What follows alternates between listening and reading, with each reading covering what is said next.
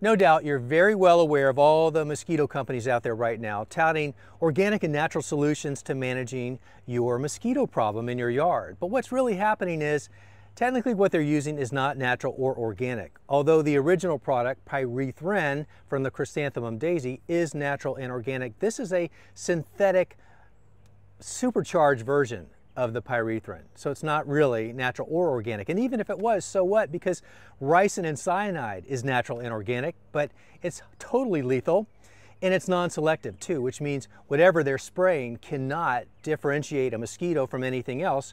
And they often advertise that they do just go after or target the mosquitoes. But nothing out there exists that can do just that.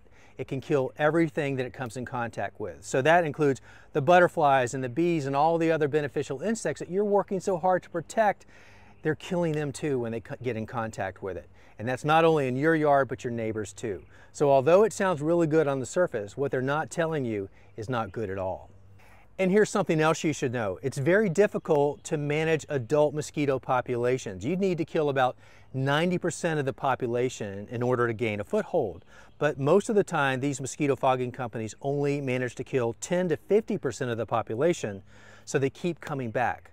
So let's take a more ecological approach to managing our mosquitoes. And the best time to do that is early June, when the mosquitoes start to become active. You'll know it when they do, and that period runs from June into October. But the easy way to do that is with a mosquito bucket trap, and that's what I want to show you how to do right now. So here's what we need. First of all, get a large dark bucket. Somewhere between 2 and 5 gallons is perfect. Get some organic material, whether that's straw or hay, or old shredded leaves, or some grass clippings. All of that works. You can just use one of those items or mix it all together, and then you're going to add it to the bucket. And you also need a sheet of these mosquito dunks. Now these are readily available at any hardware store. An entire sheet costs about 12 bucks and it will last you the entire summer. But this is the important part.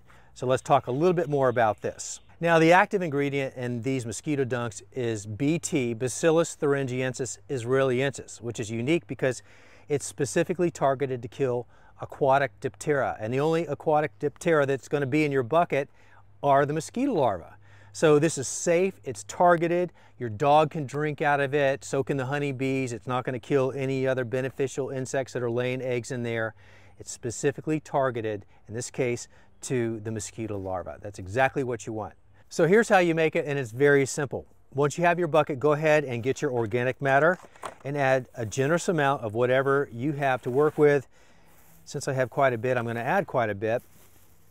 Grass, hay, leaves. So that's about half filled. And what I'm going to do is carry this to the spot that I decided it's going to live, and then I'm going to fill this with water. And if it's warm enough, what's going to happen in the period of less than a week, I'm going to have a generous population of diatoms and algae, which is exactly what mosquito larvae feed off of. So of course, the egg-laying mosquitoes are going to be very attracted to that, and they will lay their eggs in there. And so once they do, it's going to take another 4 to 5 days before you start seeing the larvae. And that is going to be little wiggly, swimming, worm-like creatures. They're easy to find. They're very small, but you'll see them in there. And that's the point that you add the mosquito dunks. So I recommend one entire dunk just sitting in the bucket, and then the larvae nibble on this, and that BT, the active ingredient in this, is what kills them. Now, if you wanted to break this up, you could do that, but the individual pieces are not going to last as long, so I recommend just using these in their entirety.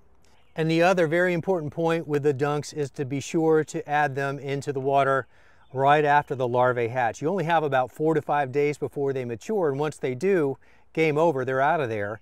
So the whole point is catching them in the larval stage with the dunk. Now, one bucket like this will handle a typical suburban yard, the normal average population of mosquitoes at that point. But if you wanted to up the game and add more of these buckets around your property, you could certainly do that. The mosquitoes are going to love that, so you'll draw in more. But the other thing you want to keep in mind is scout your property for standing water, because that's going to be competition. You really want this to be the only game in town, because they're going to be highly attracted to this. This is what they're going to choose over anything else, because it has everything they know the larvae need. but the less competition there is, the better. So go ahead and empty that standing water. But if you have a bird bath or a water feature that you want to keep active, go ahead and add a mosquito dunk to that as well. Also, for consideration, I recommend that you do this, and that is to get some hardware cloth or some grid wire like this and put it across the top and then weigh it down so it can't move, because you don't want a chipmunk or a squirrel or something else going in here and then not being able to get out, because obviously they will drown and you want to avoid that. So some method of protection will certainly go a long way. But this is such an easy, effective project. If you try this, I think you're going to be really glad that you did. So I recommend that you do and give it a go.